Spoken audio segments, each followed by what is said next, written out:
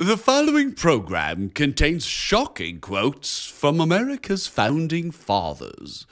If you suffer from time spent in public schools, Randall may not be right for you. Check with your guidance counselor. King of kings, Lord of lords, you are ruler of the world.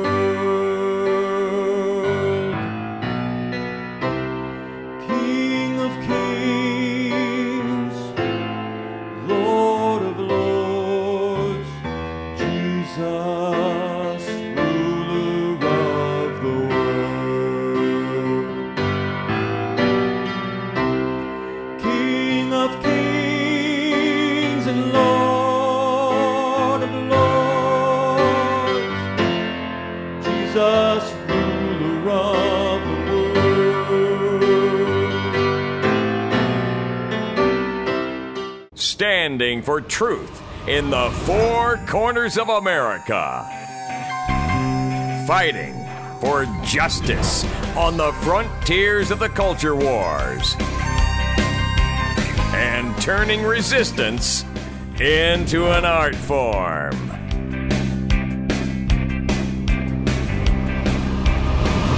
Randall Terry. Welcome to today's program, friend. The outrage continues to swell after it was uncovered that Verizon had been ordered by the federal government to turn over its daily phone records of every domestic customer that they have to the FBI and the NSA. In today's program, I'm going to give you a hands-on lesson on how to contact your congressman, your 2 U.S. senators. You're going to really enjoy this show. At least I hope you will. I'll be right back.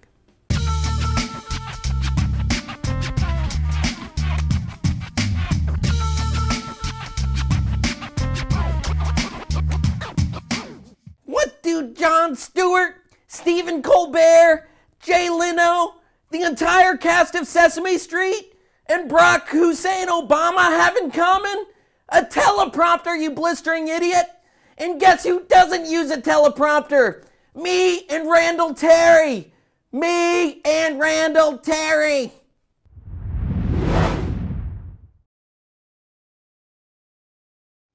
Welcome to today's program, friend. You might remember a little over a month ago, a poll was released by, let me get that name right again, the Farley Dickinson University, in which they found that 29% of Americans believe that they may, within the next couple of years, have to take up arms and to actually be involved in an armed revolution to defend their liberties. 44% of Republicans polled in that poll said that. So the overarching was 3 in 10, but with Republicans, 44% is almost half. Those numbers are really alarming. And they show how concerned, and that's an understatement, how concerned the average American is becoming regarding their liberties. This horrific abuse of power that has recently taken place with the federal government requesting and obtaining a court order demanding that Verizon, MCI, turn over all of the call records of every domestic customer, okay, including cell phones and landlines, long distance and local calls. This is not setting well with people who love liberty, with true American patriots, with people like you and me. It's not sitting well with us. And, you know, I can hear people saying, man, we might need a revolution to get our liberties back. There's a verse in the Bible that says, if you've run with footmen and grown weary, how can you run against horses?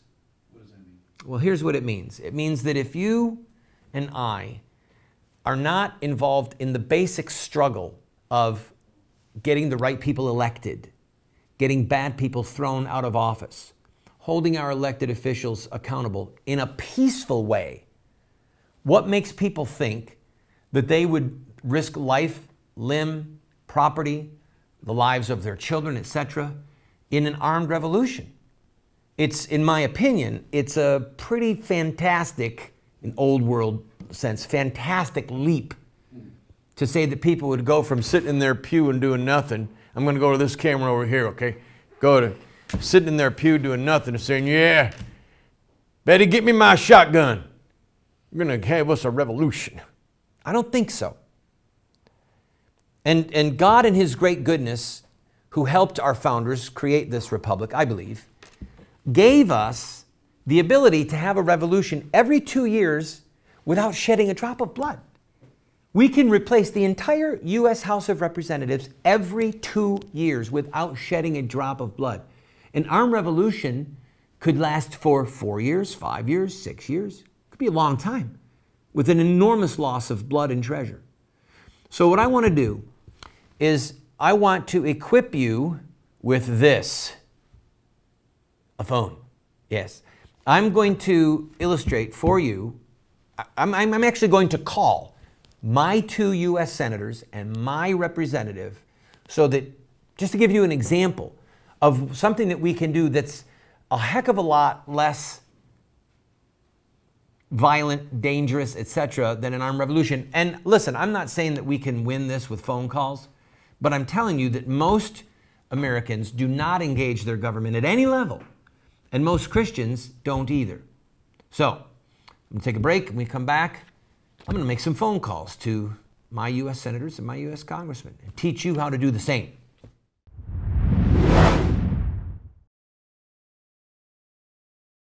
Every day in America, over 3,500 babies are torn apart by abortion. Shouldn't all babies, like this living, unborn child, have the right to life? Baby killing will only end when Americans see the truth of what abortion does to innocent children. You can help end this Holocaust by showing the truth of abortion in your area with a Face the Truth tour. Go to facethetruthamerica.com to set up a Face the Truth tour in your area. The babies and their mothers will be eternally grateful. In the 1980s, banks introduced designer checks. When my buddy George Johnson inquired at the bank, they had nothing for pro-lifers. So the Johnsons created beautiful pro-life bank checks showing babies with a strong pro-life message. You can speak out for life with every check you write, whether personal or business checks. Be a voice for babies with these pro-life checks. Go to prolifecheckguy.com to see more. That's prolifecheckguy.com.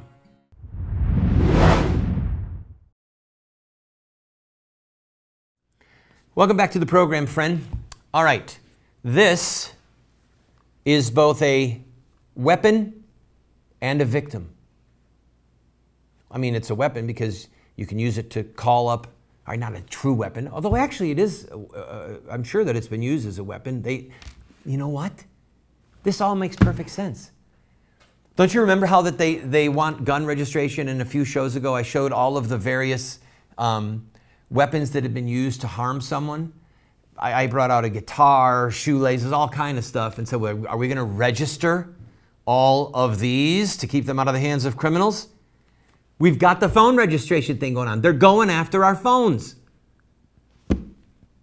Anyway, this is a means by which you can contact your 2 U.S. senators and your U.S. representative. So there it is as your political weapon.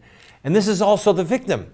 Well, it's a way for you to be victimized, at least, because as you know, all of the phone logs of every Verizon customer in America are being turned over on a daily basis to the FBI and to the NSA.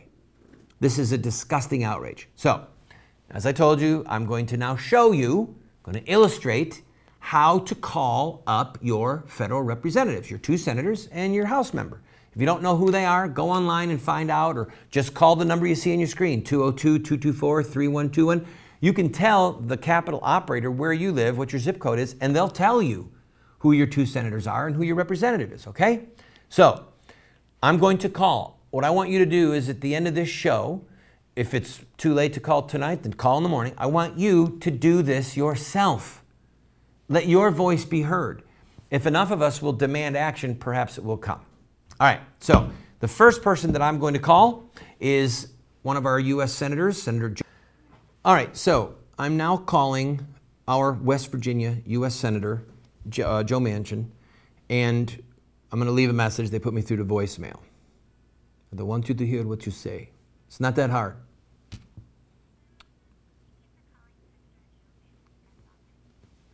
The press office. Hi, this is Randall Terry. I'm a resident of West Virginia, and I'm asking that you would please ask the senator to immediately call for hearings on this order to Verizon to turn over the phone logs of all of their domestic customers. And there's three things that I'm hoping for. Number one, that he raise a hue and cry that the order be suspended. Number two, that he find out which other companies have been issued a similar order. And number three, that we find out who requested this, the actual officials. Did it come from Holder? Who did it come from? And then hold them accountable. What we're hoping for is that heads will roll. So thank you. I look forward to hearing from you. If you want to reach me, our number is 304-289-3700.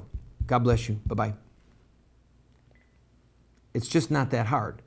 Whether you're leaving a message or whether you're reaching a person, it's not that hard. All right, now let's call up our governor, our retiring senator, Jay Rockefeller. Hi, my name is Randall Terry. How are you today? I am a TV show host in West Virginia. I live here. And I'm actually on the air right now, but you are not being recorded. You're not on the air.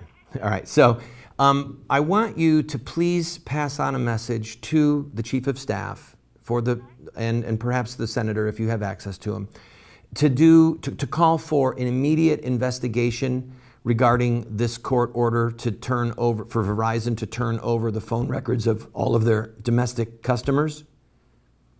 This is an outrage. I mean, I'm so enraged I can't even see straight. So, well, actually I can see straight, but that's because of my glasses.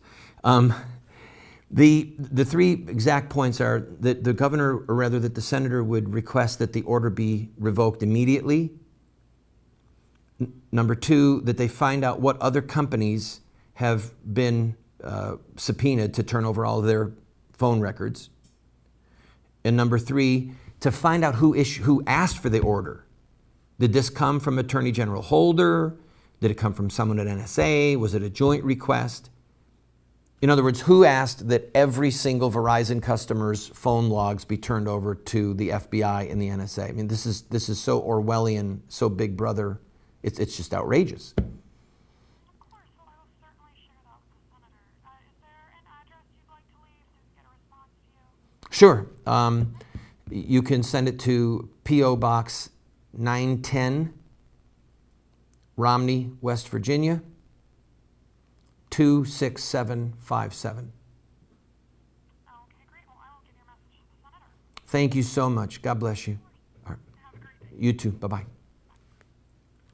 Be polite, be brief, be direct. And now, last but not least, our U.S. Congresswoman, Shelley Moore Capito. Let's give her a call. Hey, it's Randall Terry. How are you today? I'm all right. How are you? Good. I am a resident of West Virginia. I'm a television host, and I'm on the air right now, but you are not on the air. You're not being recorded. All right, so I'm asking that you would please pass on as quickly as possible a request to the Congresswoman that she call for hearings regarding this court order that Verizon turn over the phone records of all of their domestic customers. This is an absolute outrage, and there's 3 points that I'm asking for specifically, if you could take them down. Number one is that she publicly requests that the order be suspended or narrowed dramatically. In other words, if they've got known or suspected terrorists, fine, get their phone records. You don't have to have every innocent American that uses Verizon as a carrier to be spied on. Number two, find out which other companies have been issued a similar order. And number three, perhaps most importantly, is find out who requested this. Did this come from Attorney General Holder? Did it come from someone at NSA? Did it come from someone else in the Obama administration? I mean, this is so egregious. This is so outrageous. We need to know who did this so that political heads can roll. I appreciate it. All right. Thank you. Take care. Yep. Bye-bye. All right. You can use your own words. You can mimic the words that I've used. You can add a little bit, take away a little bit. You can just call up and say, I am outraged. We want to get to the bottom of this. You could also go in person. If you're near a city of any size, your 2 U.S. senators more than likely have a branch office where or near you live. And whoever your congressperson is, whether male or female, your U.S. representative has an office somewhere in the district. And some of the districts are so large that they have more than one office. So if you feel adventuresome and you've got the time, go in person. As I said in a recent episode, if the only thing that would be worse than this happening would be us not raising a hue and cry. If the average person watching this show just yawns and says, oh, what's the big deal? Then our liberties are doomed. They're doomed. But if you and I want to reverse thrusters, right? You know what I mean? Take it out of drive, put it in reverse, and hit the gas. If you want to go back toward liberty and away from this abyss of tyranny, it's simply only going to happen by us screaming our lungs out, raising up a complaint, contacting our congressman, finding out who did this, and showing and providing the impetus for there to be consequences. Otherwise, we're just going to be a federal plantation, literally, where we are all the slave laborers and the subjects of this tyrannical, near king-like government. God save us from Caesar. Jesus save us from Caesar. I'll be right back.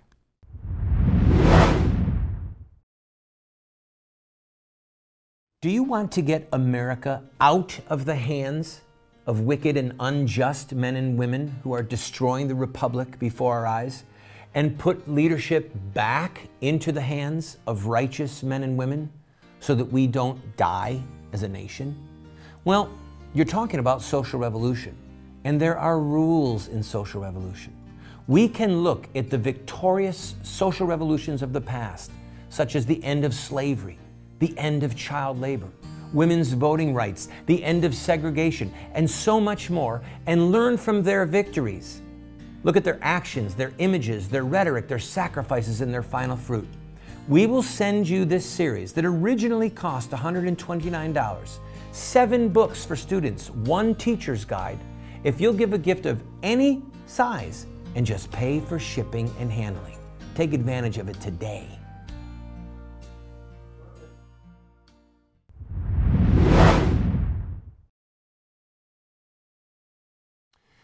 Welcome back, friend.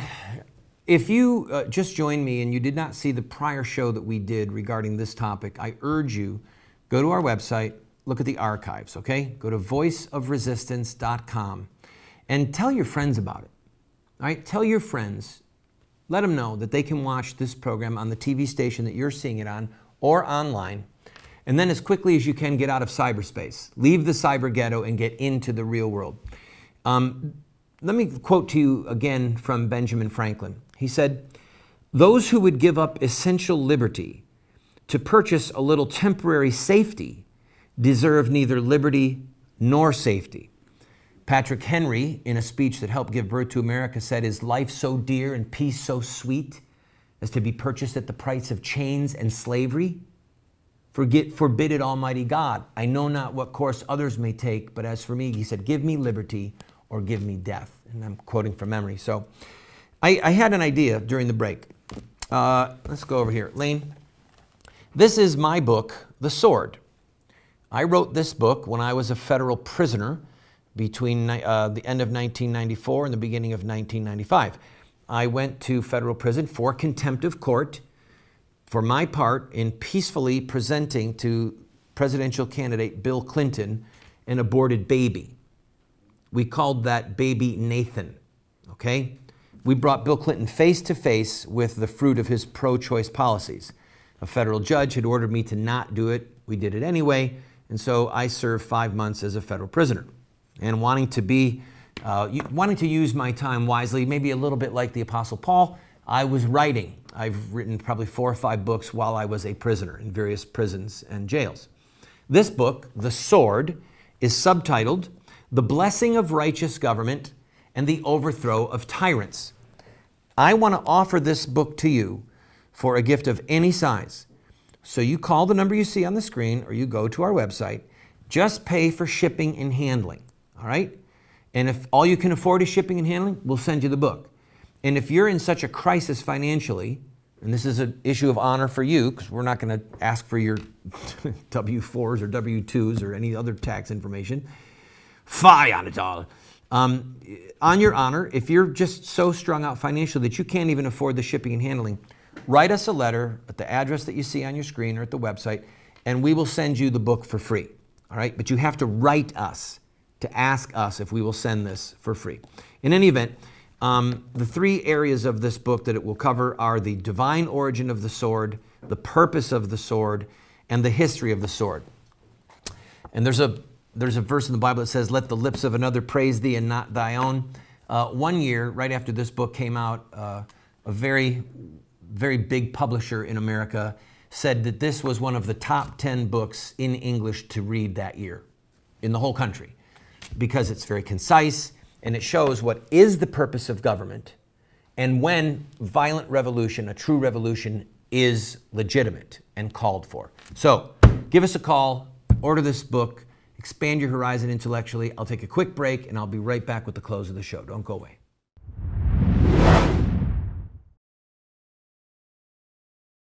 Do you want to have knowledge, wisdom, discernment?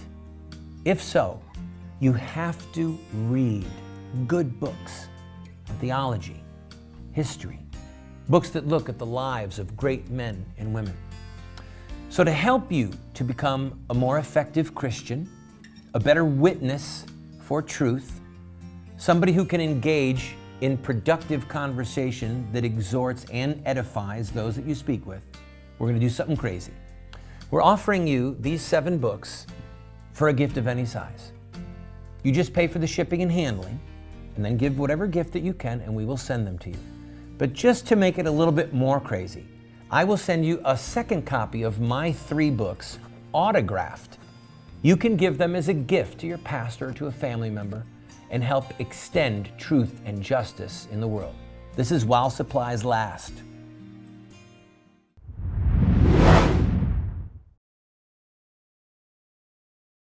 Welcome back to the program, friend. All right, here's the bottom line politically. Heads have to roll.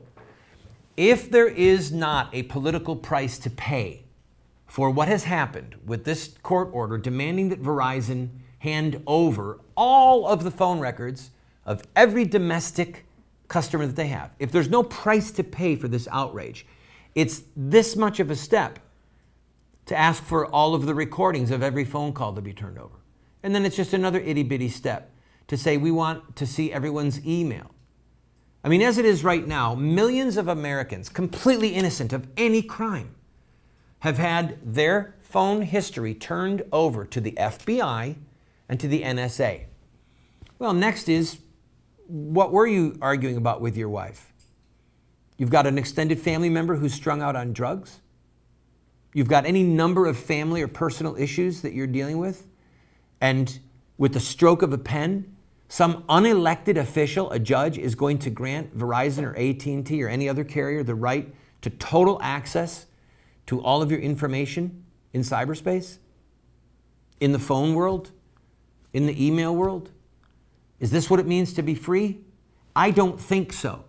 But our liberties, which are being crushed underfoot right before our eyes, are only going to be saved if we save them. So follow the example that I gave you on today's program and call your 2 senators and your congressmen now and demand action. God bless you.